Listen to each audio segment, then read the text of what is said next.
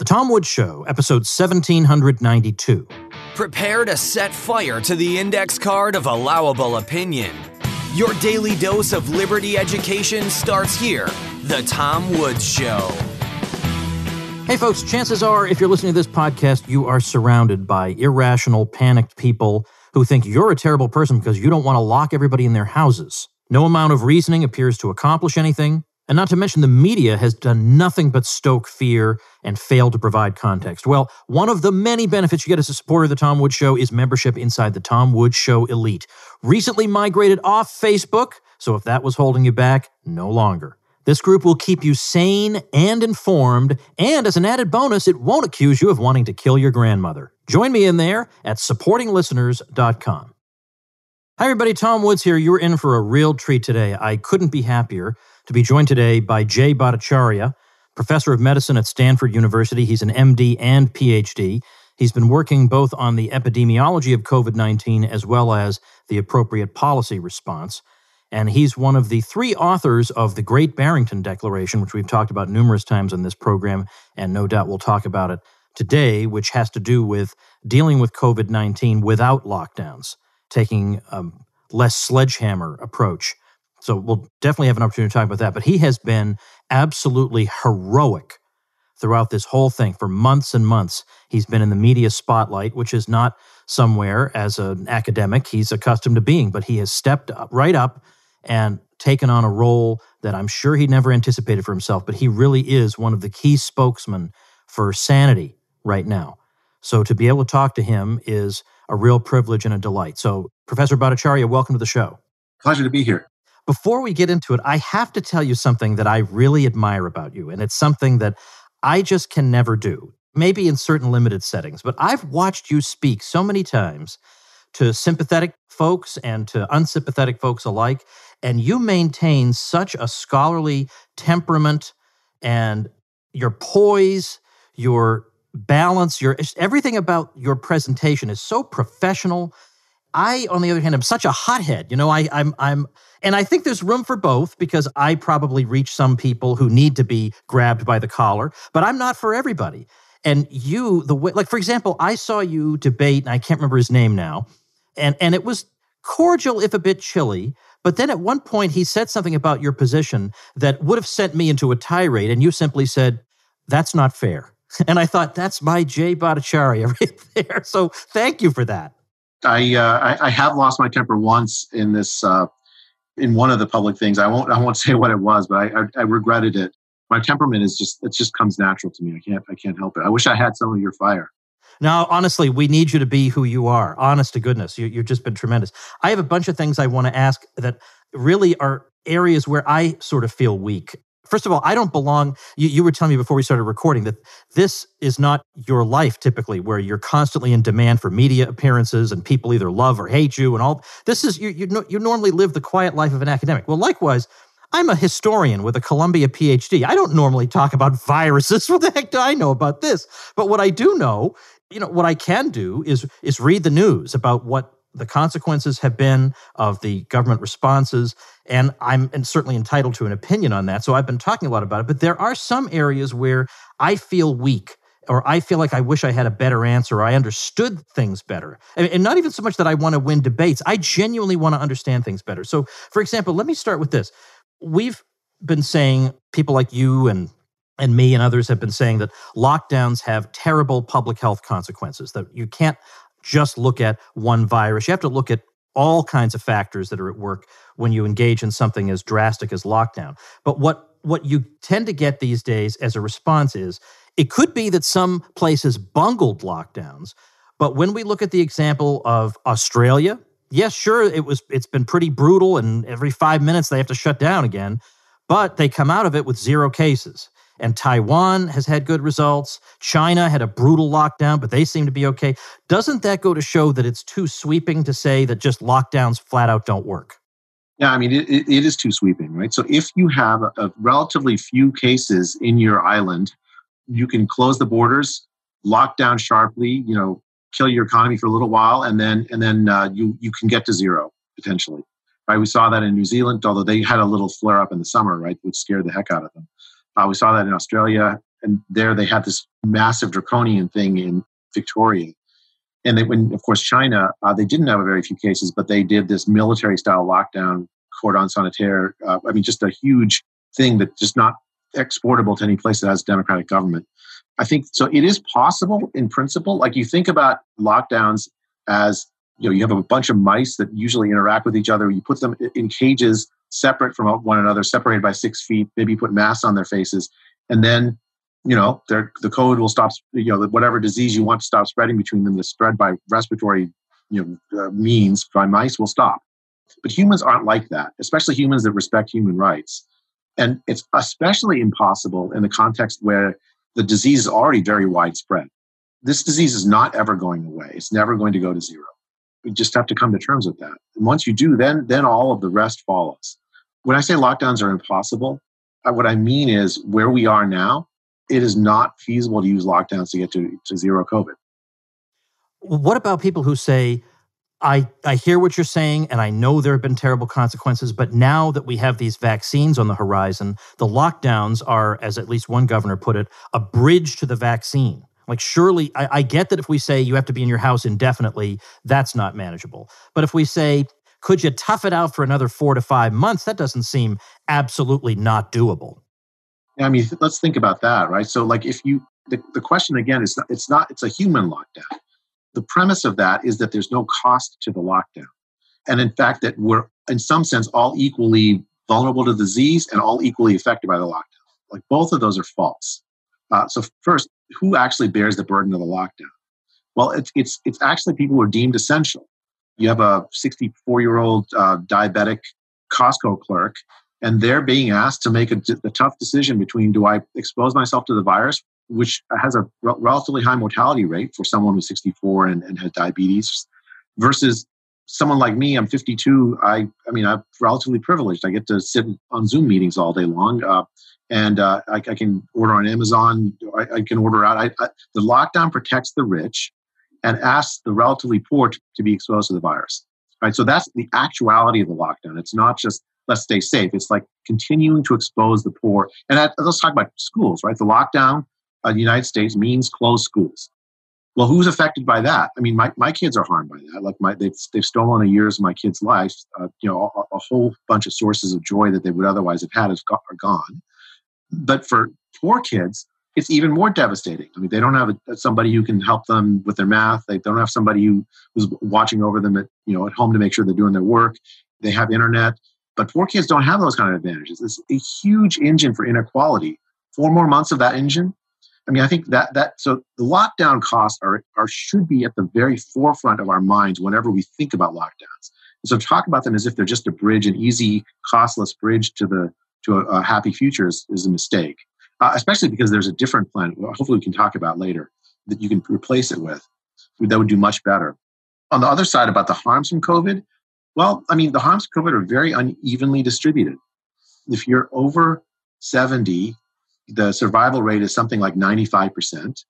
If you're under 70, it's something like 99.95%.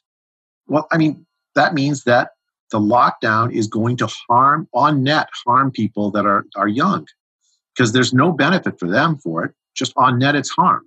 It may protect older people. I actually have some doubts about that as well, but that's at its best case. So you end up with saying, okay, let's harm young people or younger non-vulnerable people for 4 more months. So when I hear that, that's what I hear until we get the vaccine. No, that is a mistake. There's an alternate policy that we could do better with. Well, I certainly want to talk about the Great Barrington Declaration in a minute. There's another example that I want to run by you, and that's the very, very interesting case of Japan. Now, early on, you can go back and see the headlines in the Washington Post and in Science and other mainstream periodicals warning that Japan had botched its coronavirus response. The Washington Post said too little, too late with Japan, because they had maybe a half-hearted lockdown, some public health recommendations. They wore masks, I suppose, but they didn't do the mass testing that they were supposed to do. They did much, much less testing than, say, South Korea did, which is also held up as an example. And so then later on, Japan, by the very same people who had been screaming for weeks that Tokyo was going to be overwhelmed, these very same people said, oh, Japan succeeded because they did what I want. Did they? Really? You're the people who were screaming they were going to all be dead? And so now it's that they wore masks and they did contact tracing. Now, the interesting thing about the Japan contact tracing, let me just read you one sentence I read in the Japan Times, that they did it much more surgically than is being recommended in the West. So I read this in the Japan Times. Encouraging people with mild or no symptoms to take PCR tests would have revealed nothing, but resulted in isolating false positive cases. Now, I know you call those functional false positive cases, but in other words, their kind of, whatever kind of contact tracing they had was much more surgical and used a scalpel rather than a sledgehammer. But how else can we account for, Japan has something like 17 deaths per million compared to the US at 830 and Belgium at over 1,400. It seems to me that with a gap that large, it can't just be government policy. I mean, it seems like there's got to be some pre-existing immunity or something at work here. What's your thinking on that? Yeah, I agree with that. I mean, if you think about the difference between the Japanese versus the Chinese response, I mean, the Chinese came off pretty well, right? With this draconian lockdown that they had, relatively few deaths compared to the size of the population and how old they are. Japan, very, very old, and it also came off well. There seems like to be some policy invariance in East Asia over this. No matter what policy you pick, you get a good result. And as you say, about the Japanese policy has been relatively lax. There really hasn't been a sharp lockdown. There was a seroprevalence study, I think, in Kobe in April or May sometime, that found hundreds of infections to each identified case. You know, they were not looking for the virus. They're looking for people who were sick with the virus. And they didn't have that many. Now, of course, they're seeing, I think, some more cases now, but it's still the same kind of thing. It's like what we're seeing is relatively mild infections in East Asia. I think the only explanation must be something like pre-existing immunity, although the definitive studies are not done yet on that to prove that, but that seems to me the leading hypothesis. Okay, because it just seems to make the most sense of the data. Now, let's see, likewise, I live in Florida, which is completely open in the sense that there are no state-mandated occupancy restrictions or anything like that. The localities can still impose mask mandates, but they just can't collect fines on the mandates. And incidentally, I see people wearing masks everywhere in Florida, absolutely everywhere. So there may as well be a mask mandate. But other than that, for the most part, life is essentially normal. I mean, I've gone to see a play. There are concerts resuming at the King Center in Melbourne. I mean, little by little things. You're making me jealous, Tom. Yeah, I know. I'm so sorry to tell you this. Right? I know. Normal life is resuming here. But what's interesting about this is just today I saw a chart generated by a fellow named Ian Miller, who generates a lot of charts on Twitter. And he's plotting hospitalizations per million in California versus Florida. And starting at September 25th, when Florida officially opened, the very day after the roundtable with you, which was interesting, and you see that the lines in California and Florida track each other pretty closely over the ensuing month and a half, or I guess 2 months now, except California is now somewhat higher than Florida. And it just seems like back in March, when I was at first very alarmed by this, and I believed all the stuff about exponential growth, and then this many will have it, and then this many, and there'll be this many dead, and so on and on. How is it possible that Florida can be this open and its hospitalization results are better than California's, even though Florida has the 5th oldest population and California has the 44th oldest? I mean, there's a kind of policy variance there, right? I mean, actually the key to the policy invariance idea is, so if you want to understand why two places that are similar in population, like California and Florida in some sense, except older Florida, why they might have the same result, you have to really understand how effectively did policy protect the old. That's the number one contributor to death if you want to compare places like California and Florida. Actually, the same thing with Africa. Like, why is Africa done so well? I mean, there's a very small fraction of that population is over 65. Yeah. I mean, that's the first order thing you need to think about. I think Florida did a much better job in some ways than much of the rest of the country in protecting its older population. And so once you've done that, it doesn't matter what you do to the rest of the population, as long as you've secured the people who are actually likely to be hospitalized and die from infection. Then the rest of the population, for the most part, some of them will get sick, but for the most part, people get infected and won't get very sick. And they won't produce many hospitalizations. They won't produce much death. I think that's really the key thing. And on the other side, the lockdowns, California locked down our state. My kids, I think my younger son just got to go to school for one day this week, and they're likely to end that, like in person. My kids still can't go to school. It'll be a whole year and some before they get to go to school. Will have caused this enormous harm to a vast number of people for almost no gain, I think, at the end of the day, on how the epidemic wore out. Hey, everybody, let's take a quick break to thank our sponsor, BetterHelp. I want to be open and transparent with you and tell you this is a service I myself have used. And in fact, long before I ever thought they'd be a sponsor of the Tom Woods Show. From the comfort of your home, BetterHelp offers you licensed professional counselors who are specialized in dealing with depression, anger, stress, anxiety, family conflicts, sleeping, trauma, and a whole lot more. We can all use some help from time to time. And with BetterHelp, you can connect in a safe and private online environment. You can start communicating in under 24 hours. This is not self-help. It's professional counseling. You can send a message to your counselor anytime. You get timely and thoughtful responses. Plus, you can schedule video or phone sessions. And they match you with the perfect person for your situation. I just needed a neutral third party to help me talk through some issues I was thinking about. And BetterHelp matched me with the perfect person for me. Anything you share is confidential, of course. And in fact, so many people have been using BetterHelp, they're recruiting additional counselors in all 50 states. Well, I want you to start living a happier life today. As a listener, you get 10% off your first month by visiting betterhelp.com/woods. Join over 1 million people taking charge of their mental health. Again, that's BetterHelp, HELP.com/woods. Now, of course, you are one of the drafters of the Great Barrington Declaration. My listeners are quite familiar with that. gbdeclaration.org is where you should go. You should read it and sign it.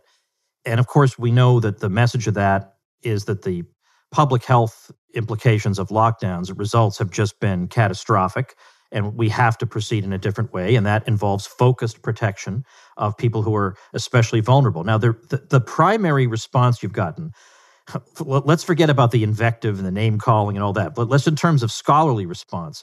Generally, what I've seen has not been that that's not correct or something. It's more that it's not feasible. So they're kind of implying that if we could come up with a way to make your plan feasible, where we really could sort of isolate people who are at risk, then maybe it would make sense. But that as a practical matter, so the theory I think they accept, but as a practical matter, they say it just can't be done. And you've been trying to say that, well, that's because you haven't thought it through quite enough. Yeah, no, that's right. I mean, I think we've been intellectually lazy, right? We thought that if we want to protect the vulnerable, the only way to do it is by lockdown, so that by slowing community spread, we then thereby automatically protect the vulnerable. But you can see that's failed, right? The lockdown doesn't actually end up isolating the vulnerable.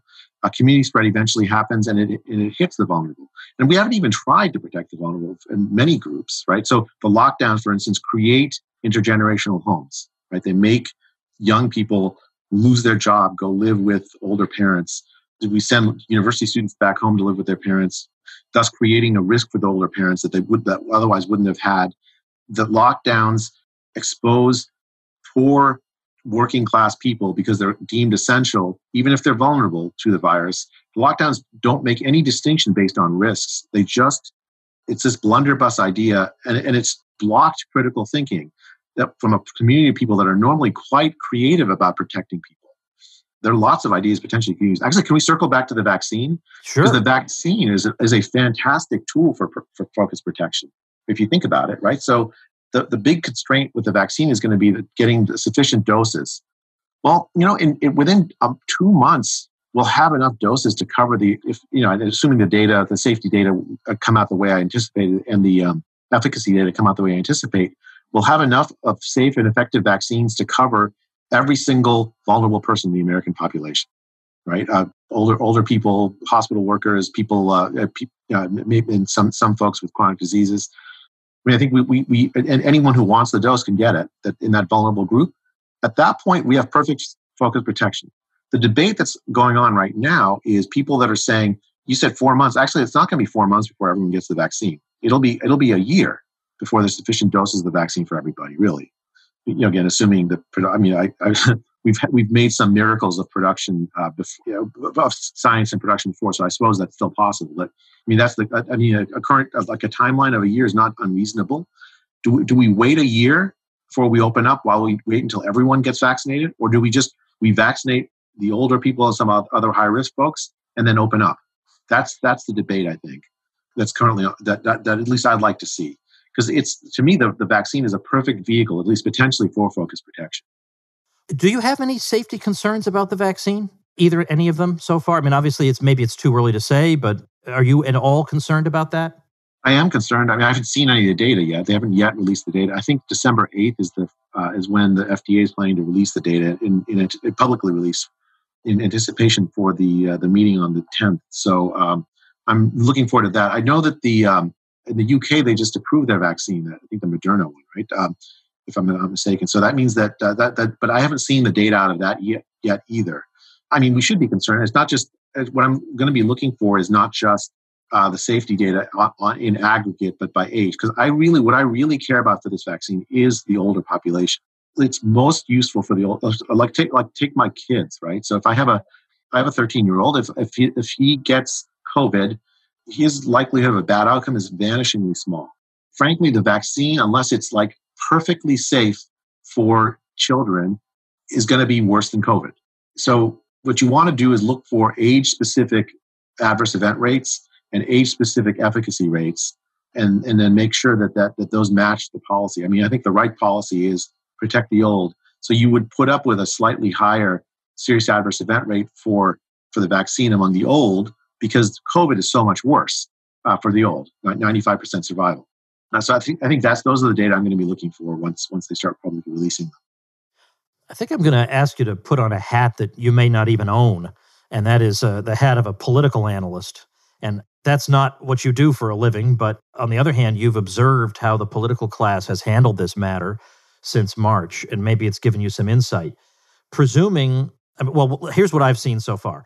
Joe Biden says he's going to ask Americans to wear masks for 100 days, which, masks are another matter. It seems like Americans have been wearing them for well over 100 days by now, fairly high compliance, but okay, he wants to do that. And he may have this or that other thing he wants to do. But there have been two schools of thought on what's likely to happen under a President Biden. One is that you hear all these pessimistic people say they're never going to give up their powers that they have, that we're never going back to normal. And I actually don't buy that. I understand why people think that would be the case. I actually find that wildly implausible. I think that there is a path for Biden out of the corner that they've painted themselves into. The vaccine will help. They could deal with the PCR testing and lower the cycle thresholds, and that would lower the number of cases that are discovered. It seems like there are ways that he could do a few token things at the beginning and then declare victory. Do you think that's just wishful thinking? No, I don't think that's wishful thinking. I mean, I think so we've been talking about one story of this epidemic, right? The story that we've been told is about a very widespread disease that affects the elderly more than the non-vulnerable people, and that with an IFR, an infection fatality rate that's very, very low for under 65, where lockdowns don't have an enormous effect as far as suppressing the disease for a very long time. Instead, it just delays cases. I mean, that's one theory of the disease. Another theory, that this is the mainstream theory, and everyone's familiar with it, is the disease is our fault. We fail to abide by the lockdowns. We fail to abide by the mask mandates. When it spreads, it's our fault.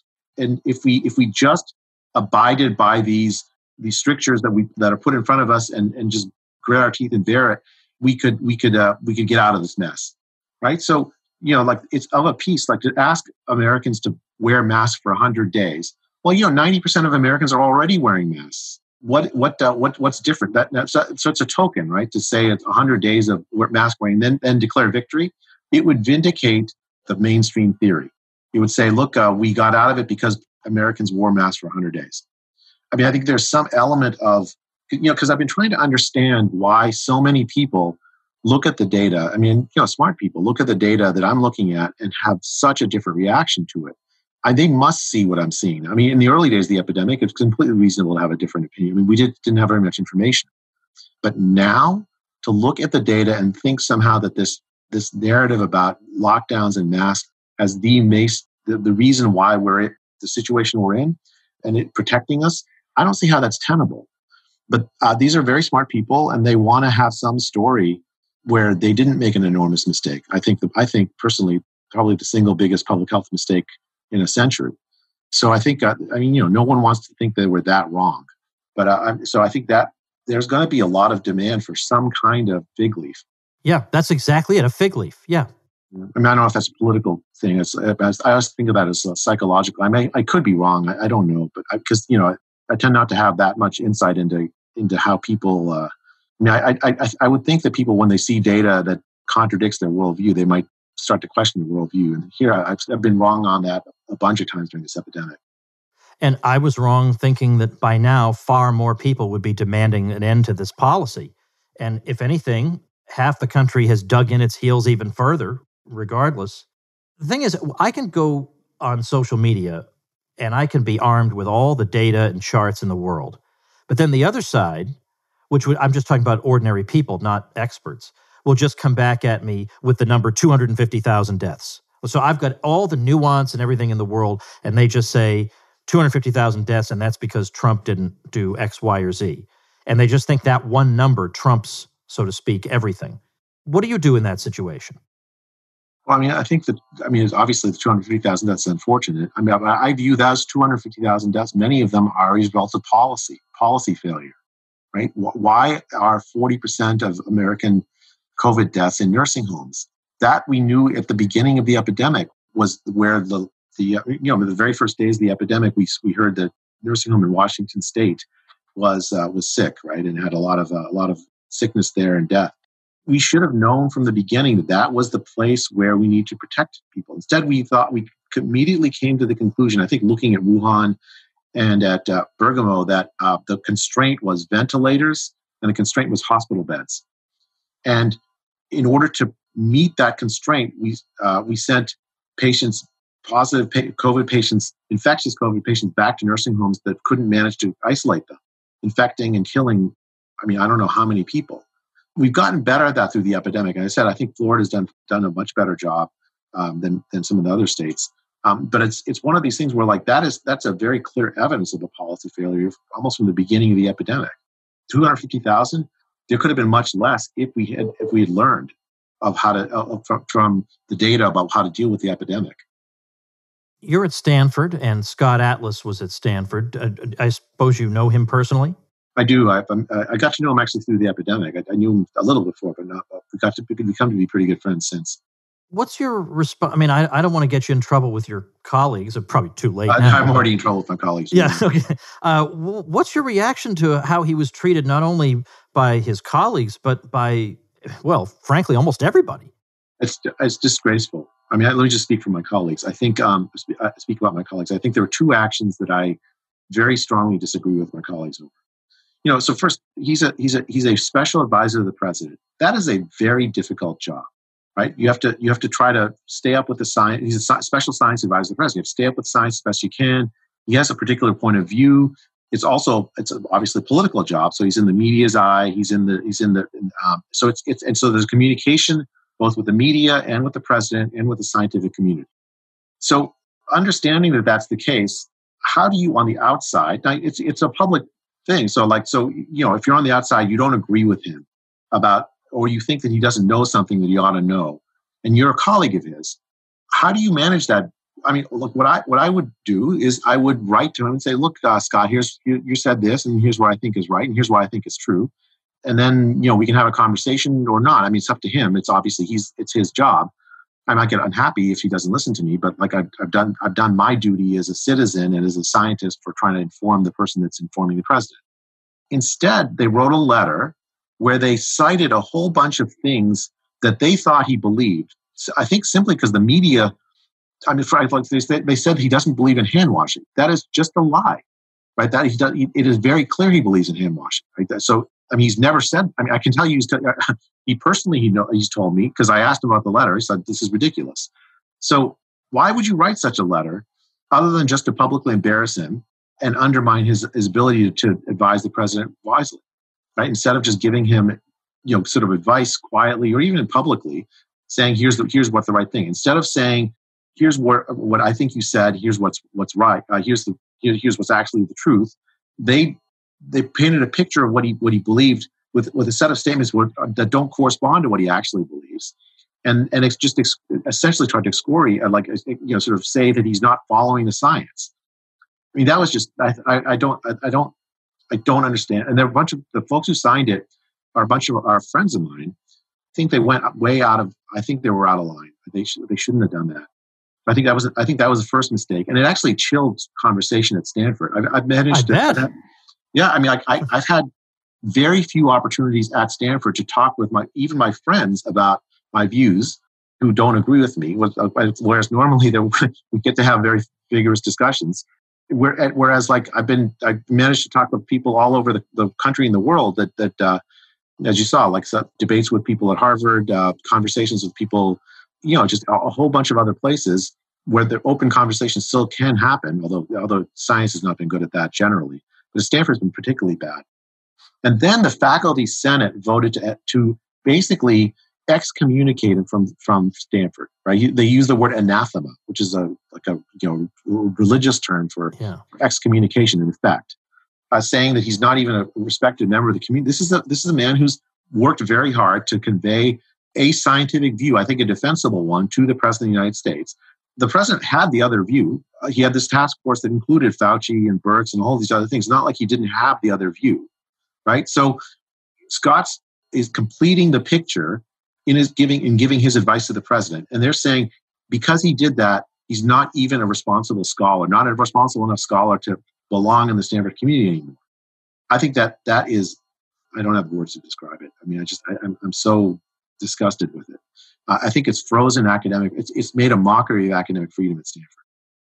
Yeah, I've long wished, I'm too small potatoes, but I would love to be able to have a chance to talk to him because I think what he did was heroic. And I think the way he handled the media is just how they need to be handled.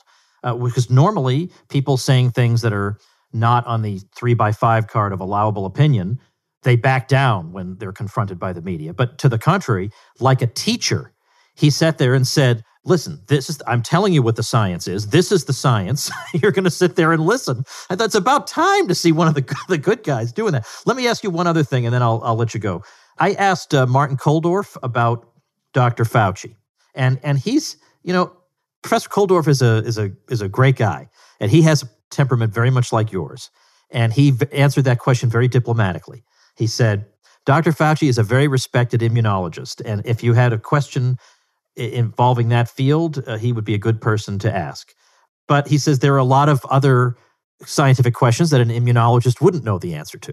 So the implication there was that we've taken this one person and superstitiously attributed to him magical powers to the point where there's this presumption that somehow Dr. Fauci, when he was in graduate school, took a course teaching him, if you lock people in their homes, now there could be a lot more cancer deaths than you would have had otherwise. So here's how you balance that. Of course, he took no such course. There is no such course. But people seem to think that if he recommends something, that's what the science says. And then moreover, we had this confrontation between him and Rand Paul. Rand Paul was trying to say, I think that immunity could go beyond just antibodies. And Fauci just practically blew his top over that. But increasingly, that does seem to be correct. What is your assessment of this? Do you feel like you can just give a raw assessment of this man? I mean, I have on my bookshelf a textbook from which the Harrison's Internal Medicine, where he was an editor. Right? He is I've long respected him and in his knowledge, but I think during this epidemic he has failed. Right? I think he has not kept up with the science. Like that example, that interchange with Rand Paul is instructive because the T-cell evidence was available then. He's failed on schools. The evidence about children not spreading the disease, that became available in March. It was, that Iceland study about that contact tracing study in Iceland where they did the mutation analysis that came out in, I think, April. We knew very early in the epidemic that children are not the central, but yet Dr. Fauci spread fear about that over sort of equivocal scientific results. I mean, I think that and as a result, school children around the country have lost, lost their right to schooling essentially, especially poor kids. And on the Great Barrington Declaration, he mischaracterized it, I think, knowingly are saying that we believe that we should let the disease spread rampantly, and we don't. Right? We want to protect the vulnerable. We want to protect the old. That's central to the Great Barrington Declaration idea. Just simply so he didn't have to discuss it with us. I think. I mean, if I'm trying to be charitable, so I think it's what he's behaved in ways that are detached from science and in many ways irresponsible. And I think the harm from his leadership during this epidemic, we're going to be counting those harms for a very long time. And yet, what would not surprise me, would not at all surprise me if he gets a book contract and or frankly a movie. There'll be a movie, absolute propaganda from beginning to end. I can already script what's going to happen. The wise people in white coats were trying to tell us what to do, but the stupid rubes with their backward baseball caps just wouldn't stay home and had to go to their motorcycle rally. I can script the whole thing. It'll be written for people with an IQ of 70. Like, we already know this is going to be the outcome. So we need independent filmmakers and documentary makers to chronicle the reality of what's happening before we let that happen. Tom, you're the historian. You get to write the last draft, right? I mean, that's true. I think. At this point, I'm just thinking about how to get us out of this mess. I mean, this policy mess that we're in. I don't know what the historians will write at, and to some extent, it's not my business really. I think we have to what I'm really concerned about is the next time we have an epidemic like this, that we never knee-jerk jump into the kind of policy responses we've done. What I would like to see is a evaluation of this and a revision of our plans. I mean, for instance, I would like to see the First Amendment come live again in the United States, because it feels to me like it's dead. I mean, I think things like that we have to revisit squarely. If the historical revision, if the historical storytelling involved helps us get to that point, I'll participate as best I can. The key thing is we can't let this happen again. Yeah, that's exactly why, even if they find some fig leaf and the thing, we more or less get back to normal, I don't want to be stuck in my house every 5 years and have people's businesses be destroyed every 5 years. Then they'll just quit starting them. I can't imagine how we can run a society like this. So it's very important. So I was just saying the other day, it's not like because the Great Depression was a long time ago, it doesn't matter whether or not we understand what caused it.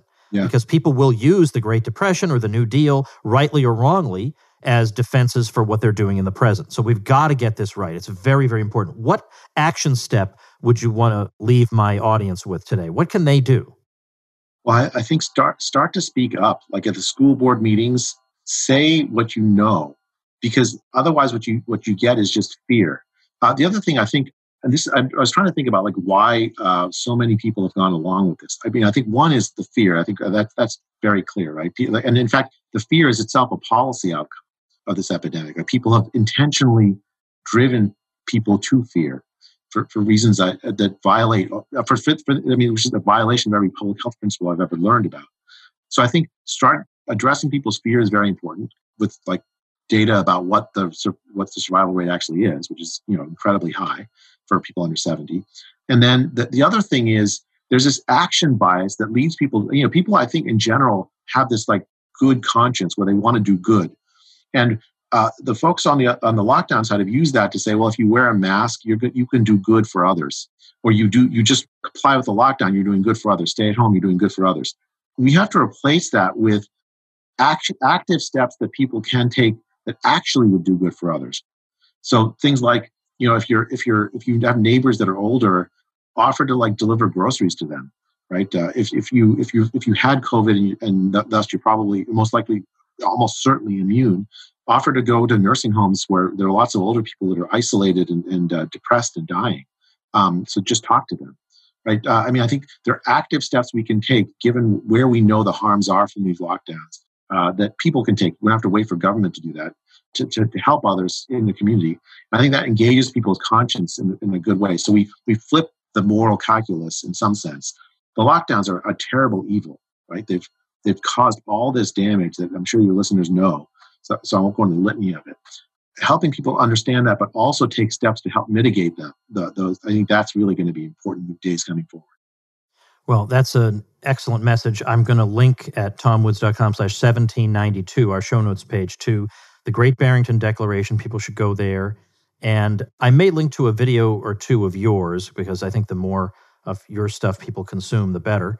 And all I can say is thank you, because right around the time we first made contact, I think it was just when the Great Barrington Declaration was coming out, and you must have had no idea the flood that was about to hit you. So I appreciate you making the time for the Tom Woods Show. My audience is going to be very grateful. So thank you very much. Thank you, Tom. It was an honor. All right, everybody, that's going to do it for our episode for today. Make sure you sign that Great Barrington Declaration as I recommend. Check out tomwoods.com/1792 as our show notes page.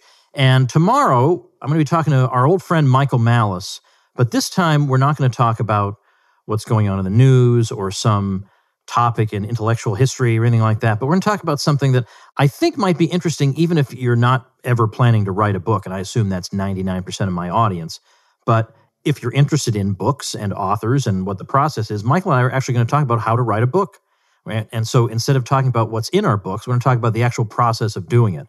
And there's some interesting material here. And of course, anytime we have Michael on the program, it's always enjoyable and never boring. Let's put it that way. So I hope you'll join me for that. Make sure you subscribe to the show, tomwoods.com/Apple, and I'll see you then. Become a smarter libertarian in just 30 minutes a day. Visit tomwoods.com to subscribe to the show for free, and we'll see you next time. Like the sound of The Tom Woods Show? My audio production is provided by Podsworth Media. Check them out at podsworth.com.